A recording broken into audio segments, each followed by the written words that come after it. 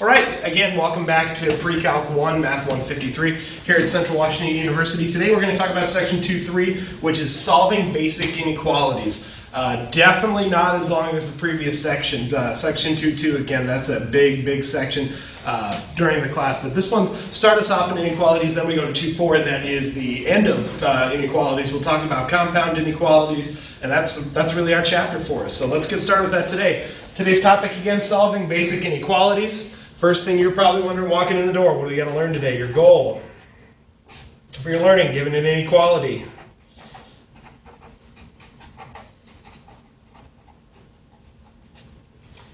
Determine the interval of the solution.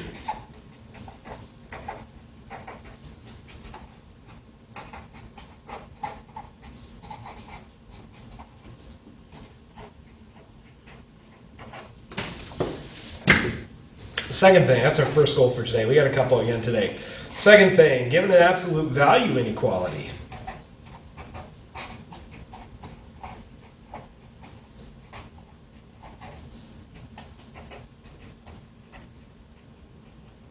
Given an absolute value inequality, find the interval of the solution.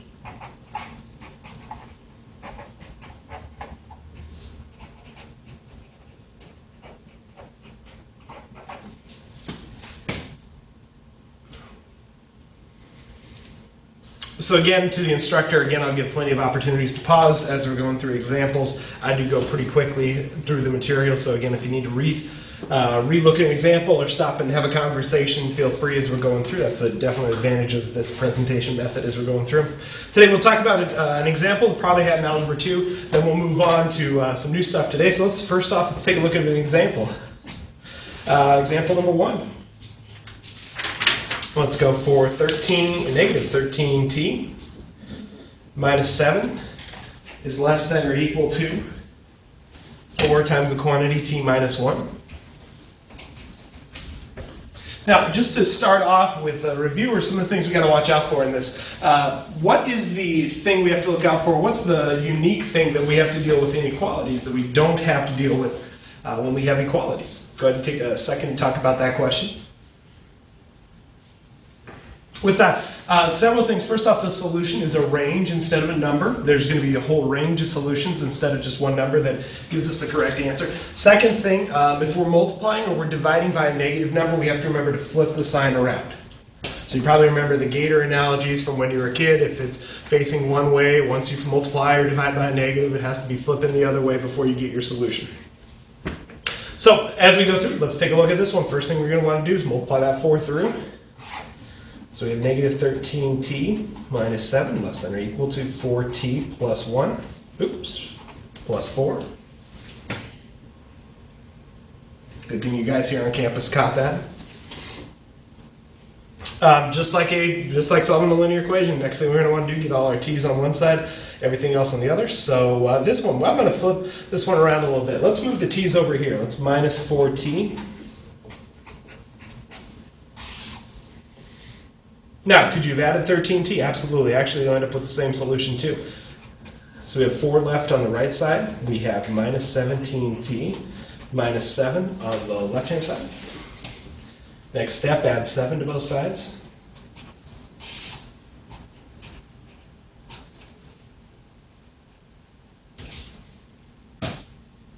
One more step left. Negative 17t less than or equal to 11. We need to divide by negative 17. So we have t left on the left-hand side. We have negative 11 17ths, or negative 11 over 17. Now question, what goes in the middle? Because we divided by a negative, we do have to flip it. So instead of being less than, we're going to have greater than. Keep the equal sign. So t is greater than or equal to negative 11 17ths. If you students need to work another example, go ahead and pause right now, have another example, and then we'll go on to the next one. Example 2, let's get into something that's real life or get a feel for something. This one we got drug company. Drug must be stored between 15 and 29 degrees Celsius Unfortunately, though, the nurses you're working with, at the hospital you're working with, they don't. Their storage facility doesn't say Celsius on it; it says Fahrenheit. So, what range of Fahrenheit would that be stored at, or where would it be safe? So, a couple things we need to do with this one. First one, we have to do a conversion, and conversion from Fahrenheit to Celsius. The degrees Celsius is equal to the degrees Fahrenheit minus 32. Over 1.8. Now, an inequality of this one, we actually have two things we have to keep it between, or two temperatures. We got to keep it greater than 15.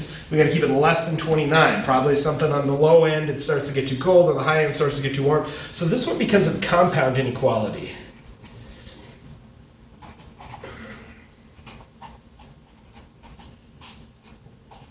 And again, the temperature, what we have has to be greater than 15, but it has to be less than 29. Question's going to be on this one, should it have an equal sign with it? For this one, it says it has to be between. So I would interpret that to mean that the equal sign should not be there. However, an argument probably could be made that the equal sign is there. You know, if it's a drug that's really important, you're probably not going to want to mess around and keep it at the warmest temperature, the coldest temperature you can. So for this one, I am going to keep it just strictly less than, strictly greater than.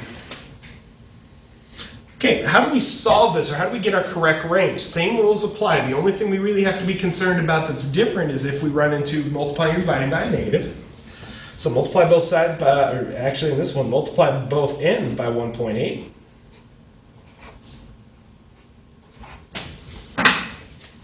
Go ahead and whip out your calculator. Let's do that calculation real quick. So on the right-hand side, we had 15 times 1.8. On the right-hand side, we had 29 times 1.8.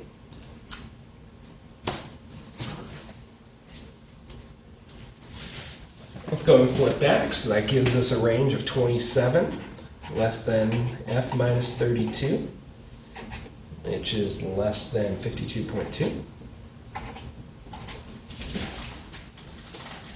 Flip back to the document camera real quick. Yep. Now, question: why did we not have to change the sign?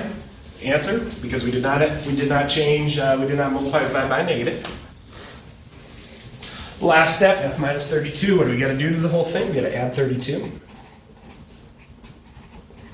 Now, as you think, why do I have to do this to all three sides? Why do I have to do this 3 different times? Well, we're thinking of a range. We got to move our higher range up by 32. We got to move our lower range up by 32 to keep those intervals equal. Add 32 to both sides. There, 27 plus 32 gives us 59. 52.2 plus 32 gives us 84.4. So our range, this one, we have to keep our drug between 59 degrees Fahrenheit and 84.4 degrees Fahrenheit. Difference between this problem and the last one: this one's a compound inequality, the last one was just a simple inequality with one side.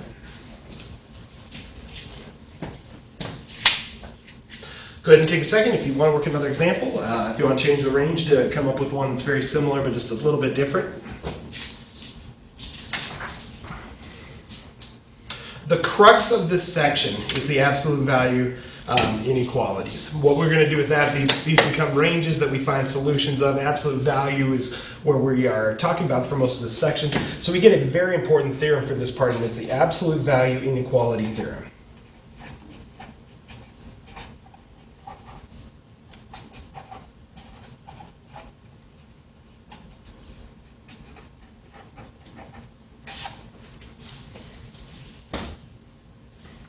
Also with this little introduction to some verbiage, with the first one, if we have a value a that's greater than 0. Now, not equal to 0, greater than, can't have any negatives. You'll see why in just a second. If that's true, then, if you have a function u, if you take its absolute value, and that absolute value is less than a. So again, a, any positive value, our function of u, its absolute value is less than a. That's true if and only if, which in math at the collegiate level we abbreviate with the IFF. If and only if, negative a and positive a, u has to lie in between that. Which, to make sense of that, okay, let's say that a is 3. Well, the absolute value is going to be less than 3 only if u is between negative 3 and 3. If u, for example, is 4, it wouldn't be less than 3. It's not true. If it's a negative 4, it wouldn't be less than 3. Not true. A second case, so that's true for the less than. And do note, this is your numeric value. So when you're looking at that, you have to say, okay, is my numeric value greater? Is my numeric value less? When you're looking at which one of these two items you use. For the second one, let's do it if it's greater. If the value of the function is greater than a.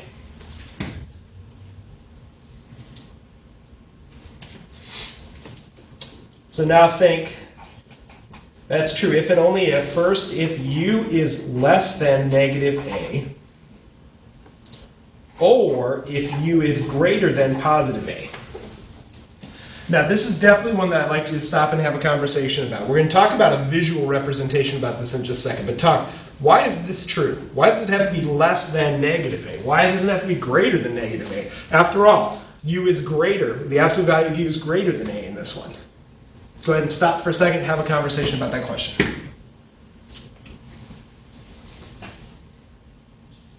Okay, coming back, let's take a visual representation of this first one. So here's the value a, and here's the value of negative a. U has to be less than that. And here's 0 in between them. How do we know that 0 is in between them? Well, because a is greater than 0. Where is u in this one? Is it outside of a, or is it less than a? Well, for this one, u has to be, the absolute value of u has to be less than a, so it has to be less than it on this side. Negative a, if you took the absolute value of that, would be a. So for this one, the visual on that, it's in between the two. For the greater than, so again, you have 0, you have a, you have negative a. Now, we need u to be bigger than a. So on this side, our visual is on the right-hand side of a. Now, think of it for this. Let's just take an example of right in here. If we take the negative of that, that's the same as it is over here. Is that true? Nope. If you took anything less than negative a, anything less than that, that would make this statement true, which is why u has to be less than negative a. Think of a number, like negative 5. If it has to be less than negative 5, like negative 6 is less than that, even though 6 is bigger than 5. So, most important part of this section, absolute value inequality theorem. If a is greater than, here's what the statement for it. Here's the visual. If the function is greater than a, here's the statement. Here's the visual. That's what we're going to use for the rest of this section.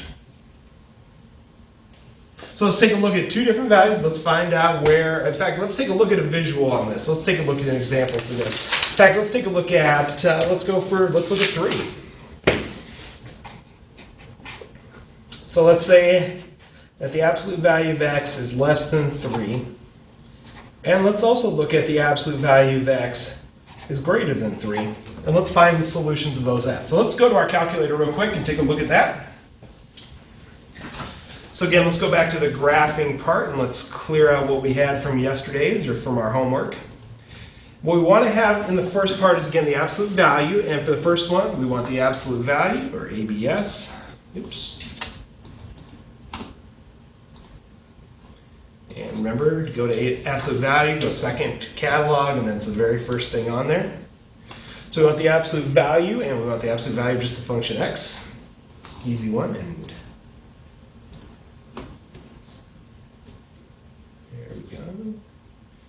here we go, technology, come on.